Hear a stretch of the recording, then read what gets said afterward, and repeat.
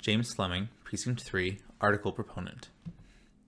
These are two pictures of the Aeronaut Beer Garden hosted in Arlington Center, taken in 2018 and 2019. The town allowed the use of Whittemore Park for the event, and it was a hit. Over 1,000 people attended the beer garden when it opened in 2018, and 600 when it opened in 2019. Local restaurants sold food and ice cream, musicians played, and residents enjoyed themselves. To me, this is a great example of the town using its public space to create a fun place to live and support local businesses. This is an excerpt from the zoning bylaw that describes some of what is allowed to happen in the open space district, which includes all parks and some other spaces in town. According to the Director of Parks and Rec, this table is used to determine what is not allowed in the parks.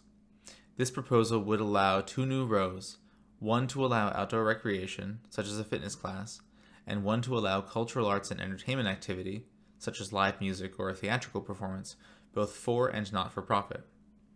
This is similar to the temporary rules the town adopted to allow businesses to use town parks during COVID. This proposal would more or less make them a permanent feature of the town bylaws.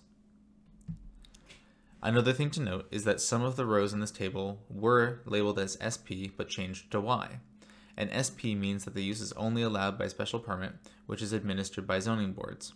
By way of example, if an event were to request a special permit, it would take about 2 months, which can be useful if a permanent change is being considered, like adding a parking lot to a park, but it seems like an unreasonably high bar for a temporary event. The outcome of this process is also not determined by Parks and Rec, who control the land. Why was this not a problem for the beer garden?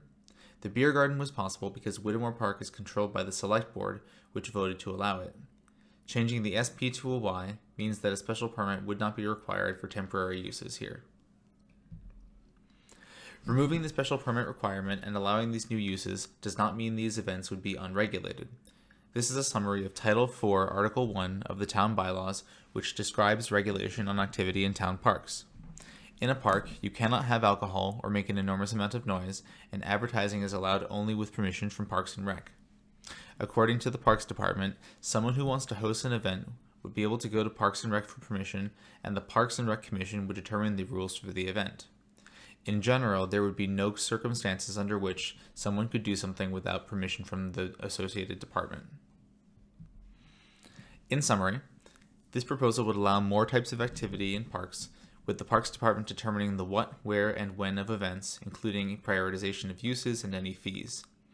You should support this because the town has successfully used public space to foster community and support local businesses, and we should do more of that.